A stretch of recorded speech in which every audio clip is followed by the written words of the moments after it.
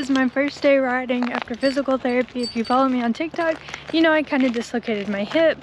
My legs are not the same length. It was really bad. It hurt really bad, but they popped my hip back into place, and I'm gonna keep going to physical therapy. But now I'm going to try to ride again, and I'm excited because I haven't in a while. Good morning.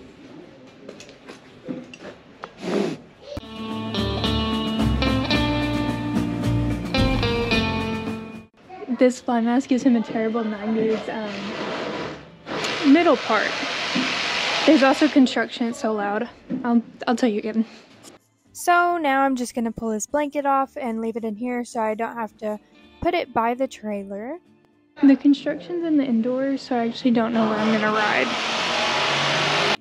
I take it and hang it over his little gate over here to try and keep it as clean as possible and not just throw it in the dirt. And I'm going to put on this super cute halter that has his name on it, and I think it looks so good on him and it matches our black and white aesthetic very well.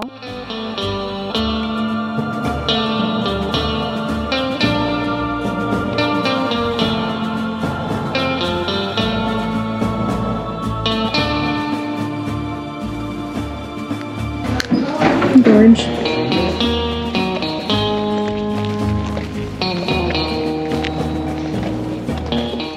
I start my grooming process by spraying his mane and tail with some Cowboy Magic body shine / detangler and let that sit while I brush him off. It has been a while since I've ridden, so I'm making sure he is nice and dusted off before I put the saddle on.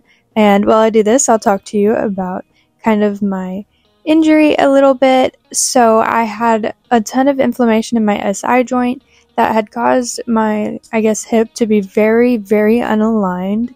It made one of my legs way longer than the other one, and it had been slowly happening over a few years. I just thought that it was lower back pain.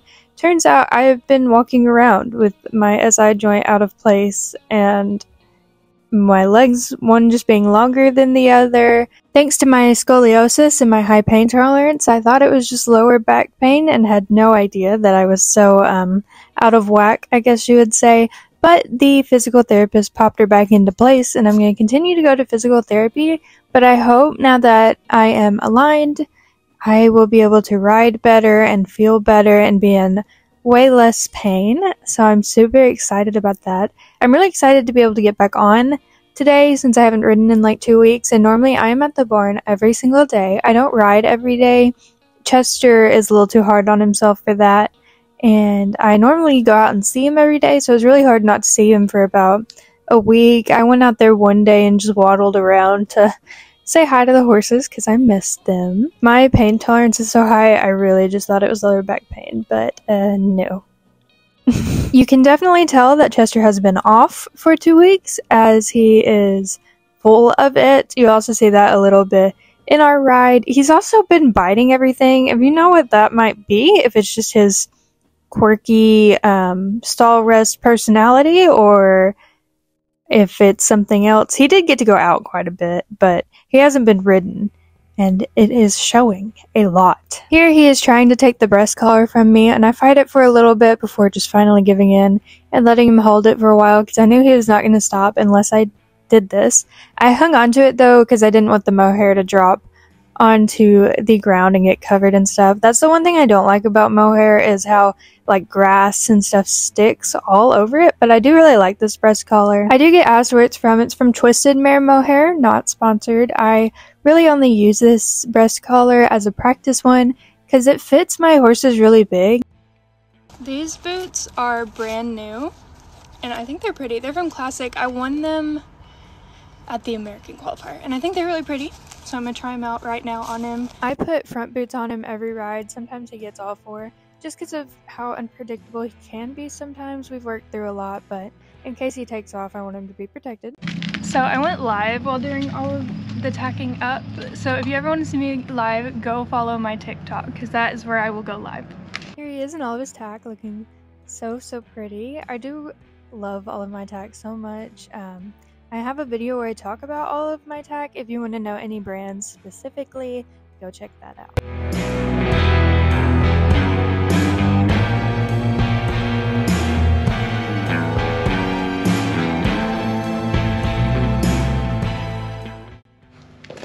I have my new Troxel in blue on for today's ride. Again, this is our first ride in a while. I may only walk and trot, I don't know. We're just gonna see what happens. Are you so excited? Here Chester strikes again by trying to steal the GoPro right off of my chest. And then immediately after, stealing the reins.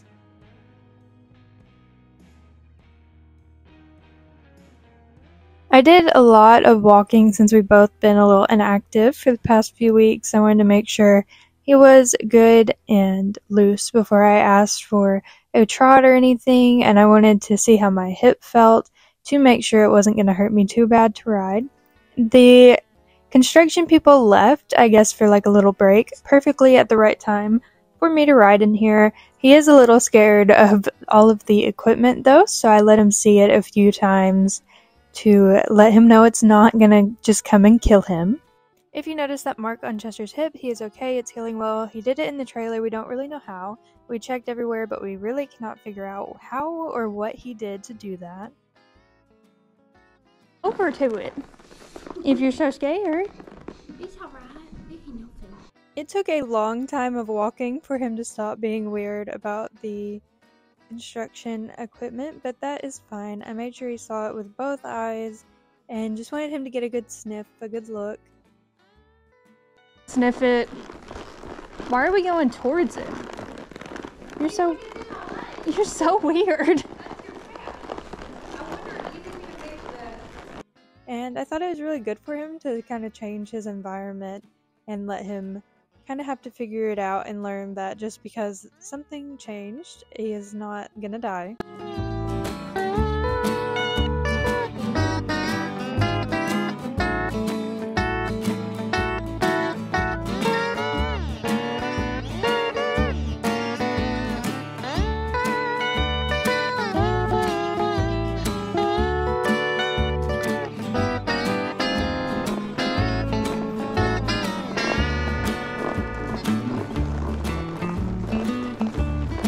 Look at it with the other eye. The reason I let him see it with both eyes is because a horse's brain is separate, so while they might be desensitized to one eye, the other eye might still think it's scary, so you have to make sure that you get both sides. And he was less scared on this side actually, and he was really wanting to go.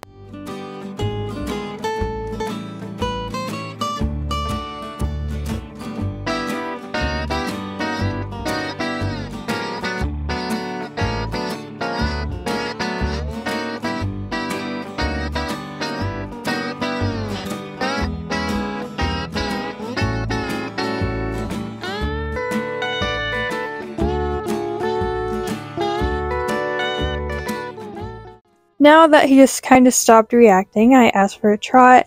I sit the trot on him. I want a collected trot with the head down. I knew I probably wasn't going to get that today after our break. It's just going to be slowly getting back into it. He did really good though. This is a nice slower trot, especially for him.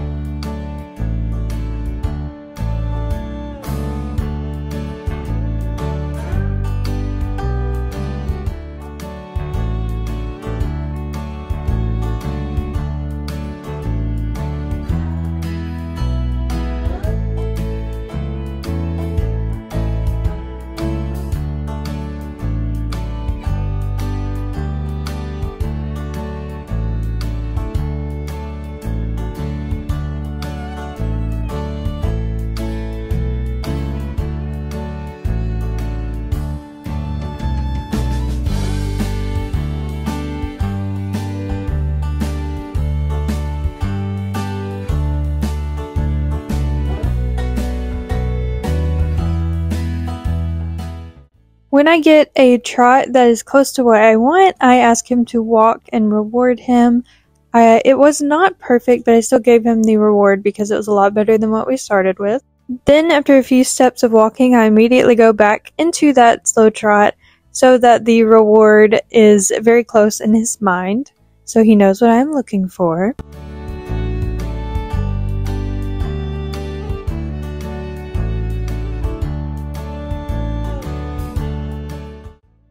I like this trot, so I slow him back down to a walk and pet him again.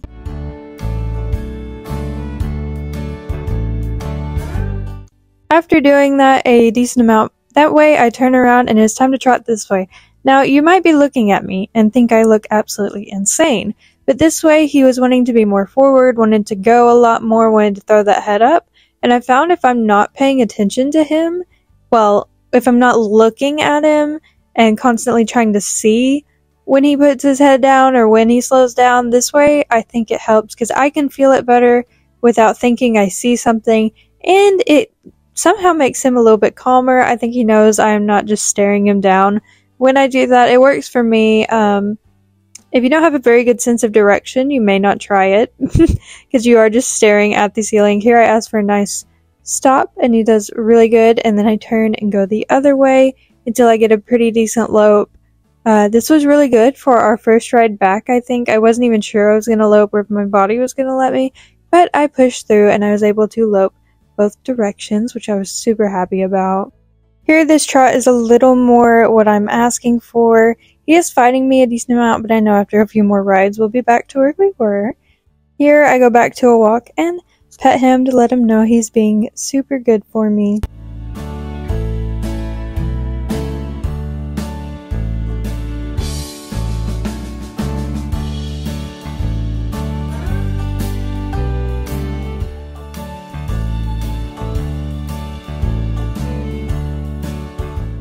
Here's where I ask him to lope this way. You can see our departure was not very pretty. He was ready to run instead of just giving me a lope. But that's fine. I'm just patient and work with him and get him to slow down. I cannot tire him out. It is impossible. But I just work with him. The second he gives me any kind of speed reduction, I give him his head back. And we just do this for a little while until we get a nicer, smoother lope.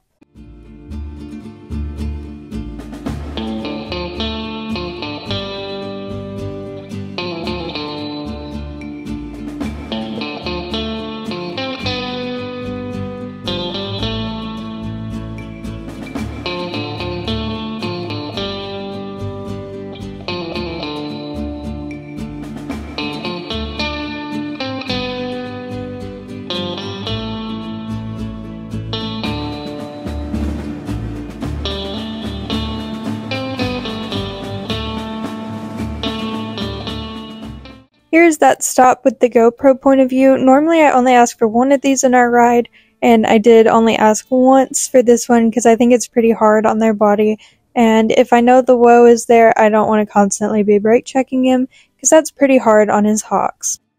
He also gave me a nice smooth lope on this side too, so I was super happy with that.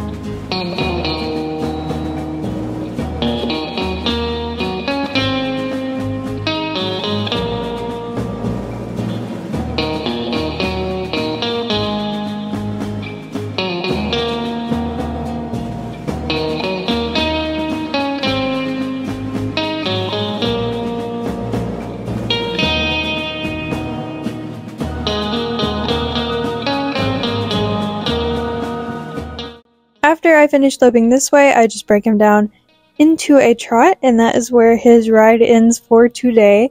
I didn't want to do too much on him, Since it was also his first ride back, I didn't want to do too much without working back up to where we were.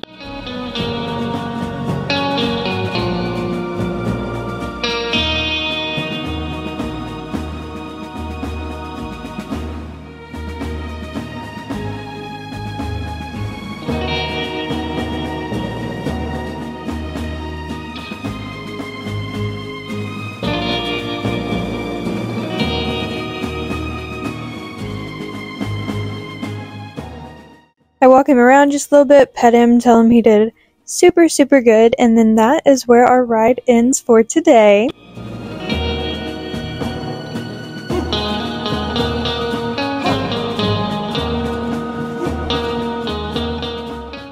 As soon as I get off, I immediately clip one side of the reins and loosen his saddle before I walk back to attack him at the trailer.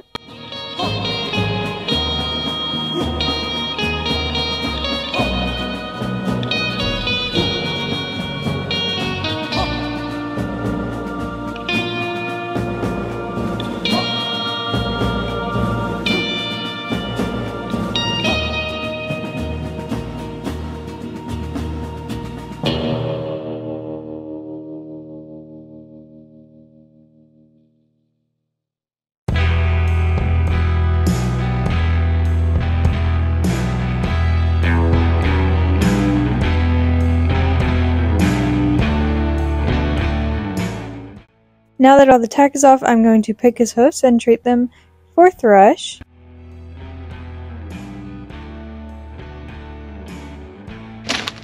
I'm going to put some no thrush because he looks possibly low thrush.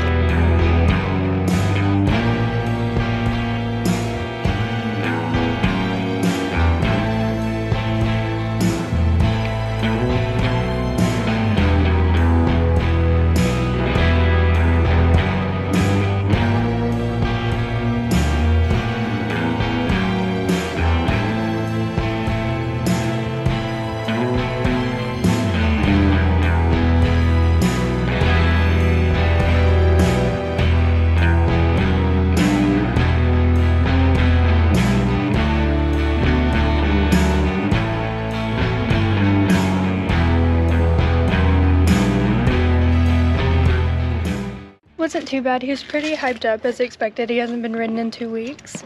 It did hurt me a little bit, but I kept going because that's how I am. I'm gonna give him a treat when he goes inside. And it's actually the opposite hip than the one I dislocated. So they didn't do it again, but I don't think I did. I think I'm just sore. And it wasn't too bad. We had to work around all of that construction stuff. But he did really good, especially for being so off and cooped up when it's been raining.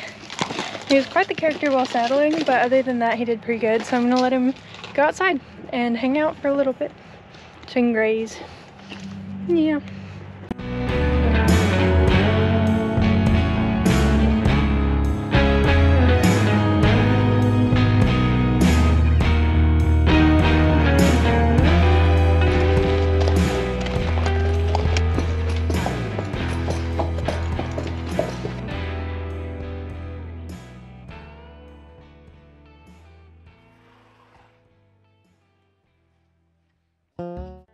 Chester was able to enjoy a good graze and got to stretch out good after our ride.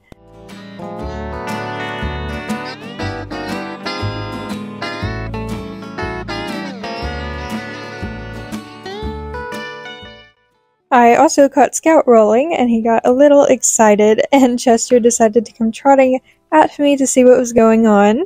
Thank you so much for watching. I hope you enjoyed it. If I have earned your subscription, please subscribe. Okay, bye!